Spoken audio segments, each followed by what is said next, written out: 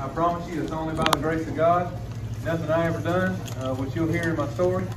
But like he said, my name is Richie Howard, and I, by the grace of God, I'm a minister on staff here at the church. And by the grace of God, I got a wonderful, godly wife. By the grace of God, I somehow got a good marriage. And by the grace of God, I got a little 15-year-old boy who's amazing, who's saved and baptized and a member of the church.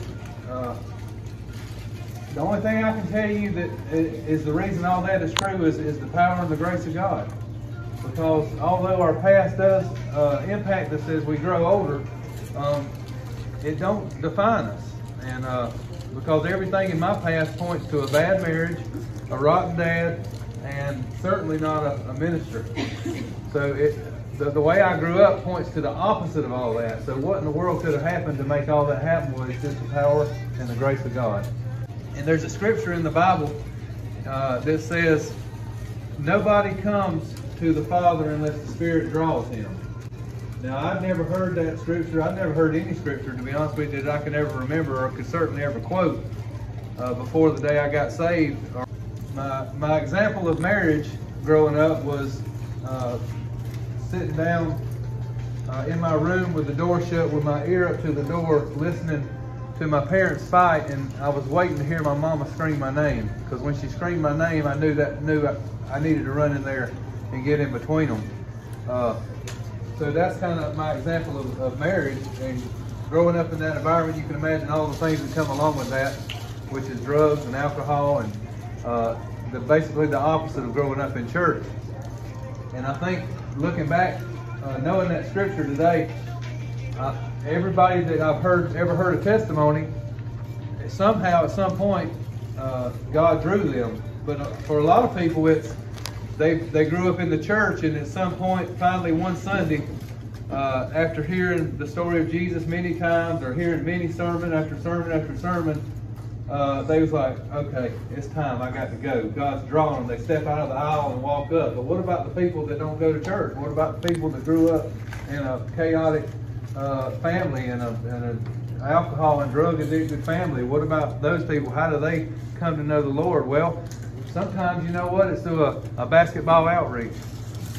Sometimes it's through just random circumstances that God orchestrates that we never even realized it was God orchestrating. Mm-hmm. But for me, in 2004, I was addicted to alcohol, drugs. I sold drugs, was addicted to them, and was kind of at just the bottom of my life. But the one and only passion I had, kind of like maybe y'all guys, is basketball. Mine was riding motorcycles. And I grew up riding them. I loved them and loved riding fast and loved anything dangerous. And anyway, so at this particular time in my life, I didn't have one. But I get a phone call one Saturday, and it was a radio station DJ on the other end of the phone.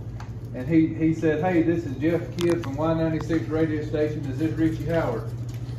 And I said, yeah. And he said, well, we want you to know that you're the proud new owner of a Vulcan Classic 1500cc motorcycle worth $10,000. And I said, yeah, right. Click, and hung up the phone. Well, it immediately rang again. He said the same exact thing, and then he said, did you enter your name in a drawing? And I had this flashback of this, where I used to pay my light bill, this little box up on the counter with a picture of a motorcycle on it, and it had a little stack of little things you tear off. You know, you write your name and your address, phone number, you drop it in there, you never think of it again. Well, I remember doing that, and I was like, wait a minute, yeah, I did enter my name in a drawing. And he said, well, we had over 3,000 entries, and we drew your name.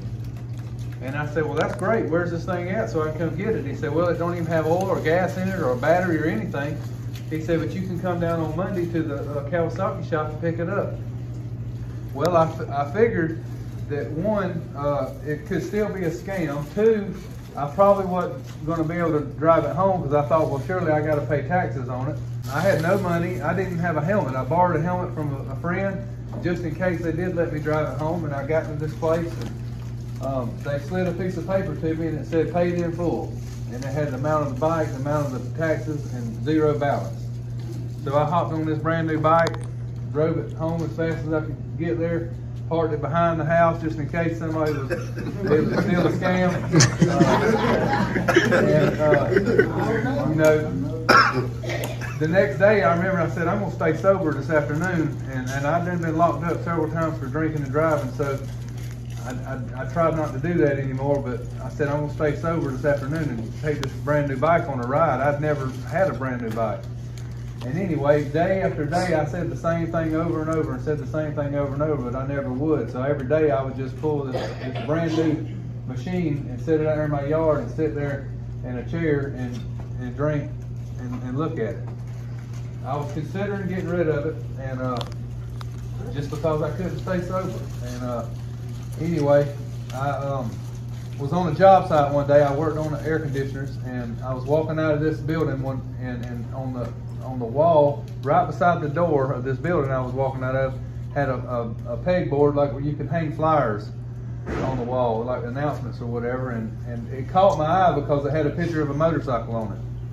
Well, I took it off the wall, and I don't really remember reading it that day, but I mean, right then, I know I had to it, but I didn't pay attention, or I probably would have threw it away, but I stuck it in my pocket.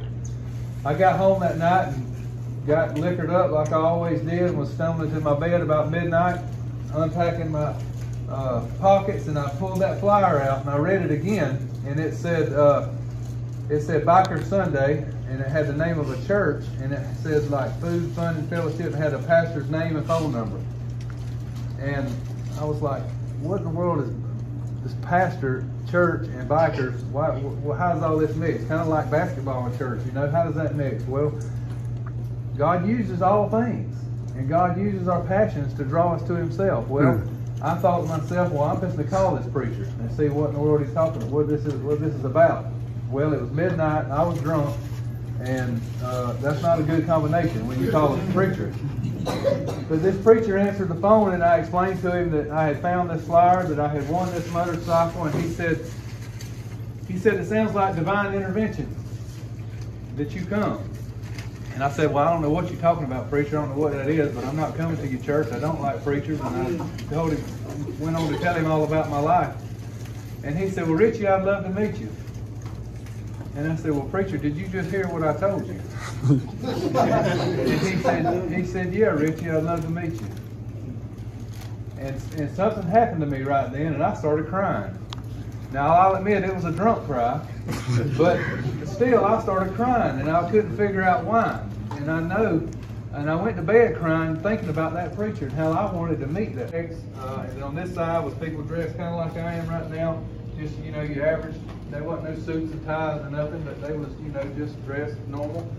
And I went and sat far back of the room, and they started singing songs, and the bikers started raising their hands, and they was praising God. And I started looking at their arms, and their arms was covered in tattoos, and I'm like, man. And I looked over here at the church members, and they was okay with these people in their church, and you know, I was getting real confused. And then I seen on the back of these bikers' vests was a cross. You know, and most of the bikers I've seen, they'd be skulls or pistons or whatever, patches with vulgar language on it. But these guys had a cross on their patch, and I was like, what is going on here? Anyway, after they sang and worshiped God, I observed that, and the pastor got up and said that, introduced one of the bikers and said, he's going to come up and give his testimony. And I remember when I heard that, I'm like, how's he going to give a testimony? He's not in court. And I didn't understand. I thought, you know, a testimony was something you only did in court. So I'm really like, what is he supposed to say? And so he starts talking, and he starts telling about his life and how he had lived a rough lifestyle, and I could relate to it. And then he said that he had overdosed on cocaine, and he was in the hospital, and a minister had come to visit him in the hospital. Then what he went on to share the story of Jesus, and how Jesus came and he lived a perfect life that guy couldn't live, and I related to that. But then he said that he prayed for God to forgive him of his sins, and he placed his faith in Jesus that day. And I'd heard of that, and I may even thought I'd done that before, but there's never any power behind it. There was never anything ever changed in my life. I thought it was just something in hopes that you would get to heaven. And but then what the guy went on to tell me was that how that had changed his life, and that he started sharing scriptures about being a new creation. And I'm like, wow, I'd never heard that before. You know, I lived in the South. I'd heard the story of Jesus going through the cross and about how he was raised from the dead, but I'd never heard that he could make you a new creation, and all things could change. And what I desperately needed in my life was a change. And what I concluded sitting back there in the back of that church was somehow, some way, that all these things had to have lined up perfectly for me to get there to that church that day, to hear that gospel message that Jesus could save a wretched man like me because he did it for a man like that.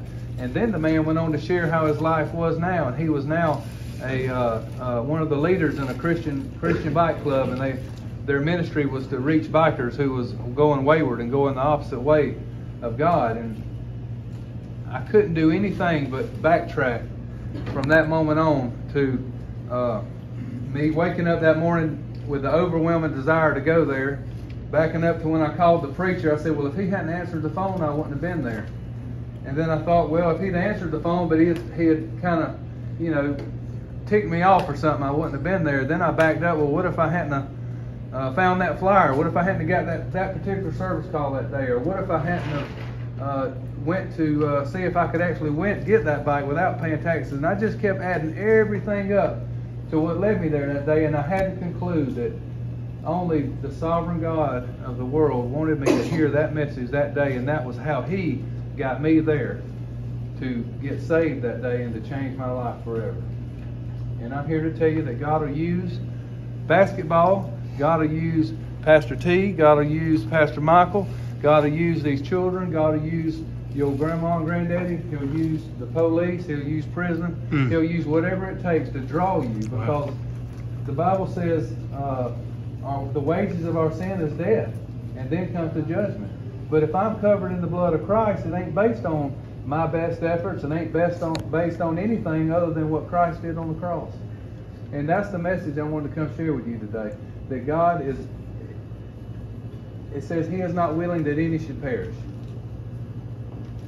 And that he's using whatever it takes, and you may be able to backtrack all the steps that got you here in these tables today to share this message with you. Now, how did I from a background to that to get to be a minister on staff? Well, that's a whole nother story. And I'm convinced that God will fulfill his purpose in your life whenever you fully say, I'm yours, Lord. And that's exactly what happened in my life, and that's exactly what can happen in any of y'all's lives. Now, Pastor, how long have you been a minister on staff here? 3 years. Okay. All right. Well, minister 1 year. Actually, yesterday was 1 year. The 15th was 1 year as a minister. I was on staff. I started out in maintenance. I didn't have any theological background. I had no ministry training. My background was construction. But I knew God had called me to ministry, and I was just faithful where God allowed me to minister. And that led to me doing maintenance here at the church. And being here at the church doing maintenance led me to being able to take seminary classes to get the training I needed. It allowed me to get ministry experience while on campus to people coming up that needed ministering too. And that's how God helped me fulfill my purpose without a resume. Because I didn't have a resume that said, hey, would you hire me to be a preacher or a pastor on staff here? They would have laughed at me. But God, again, put me in the position he wanted me in to get me to where he wanted to get me. And he's probably got many of you in that same position right now. What about your wife, man? Your wife's pretty messed up too before. Yeah, she used to be my bartender 20 years ago. Yeah. She her testimony is quite the same. I mean, she was strung out on drugs. She was lived a life of drunkenness and concerts and just wilding out. And she had 4 abortions, and one was a set of twins. She's in full-time ministry today, forgiven, walking, set free, ministering to people that was just like her. What if somebody said to you, man, maybe you just had some kind of, I don't believe in Jesus. Maybe something happened to you. Maybe you just lucked up. What would you say to somebody that said something like that? Maybe it's just luck. You know, maybe you just decided to just be moral instead of just doing what you did. How would you answer that? Well, I tried that. and it didn't work. Just being moral, you'll fail every time. You'll eventually go back to, and I ain't went back. When God set my feet up on a rock, told me to use His word as a lamp to my feet, I ain't went back. When was the last time you watched porn? 5 years. And if I had to ask you this, if anybody here says, man, I think I'm ready to give up my life to follow Jesus, what's the first step you think they need to do? If they say, man, I'm ready to follow Jesus, what's the first step you think they need to take? Take the faith in whatever you got on, either whether it's yourself, whether it's money, whether it's women, whether it's pornography, whether it's drugs. You place some faith in it. That's your idol. Take it, repent from it, place it on Jesus and His finished work on the cross.